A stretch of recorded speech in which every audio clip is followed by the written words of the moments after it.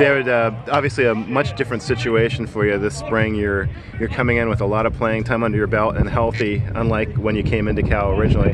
Is that up your confidence level coming into this season? Definitely.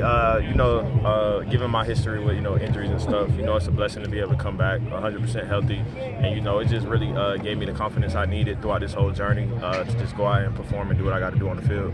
We asked Coach Soto about your jump at the end of last season. What do you attribute that to? Just God, just keeping my faith, staying focused, never giving up on myself, just staying true to myself and just believing in me.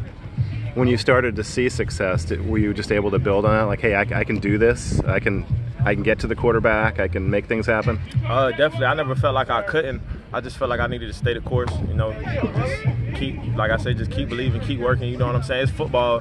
Nobody knows, at the start of the game how it's going to end. So, throughout the course of the games, towards the end of the season, play after play, I'm just trying to do my best every play. It feels like there's a lot of camaraderie on this team. How would you compare, spring to maybe training camp last year, spring last year?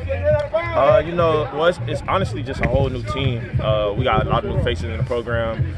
So, just being able to come out every day, work with each other, when all the new guys came in before the spring, and doing our workouts, it was the time for us to all, come together. When you out working out 5, 6 in the morning, you don't have no choice but to kind of come together.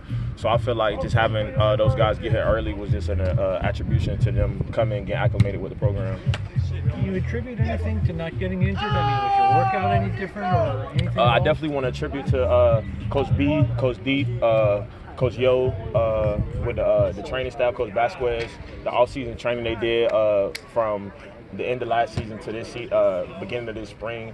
It's really helped a lot of guys, just come back bigger, faster, stronger, muscle endurance, all type of stuff. Just every day, just getting up, coming to work. I really feel like that's what helped me, come back healthy. Thanks, Dave.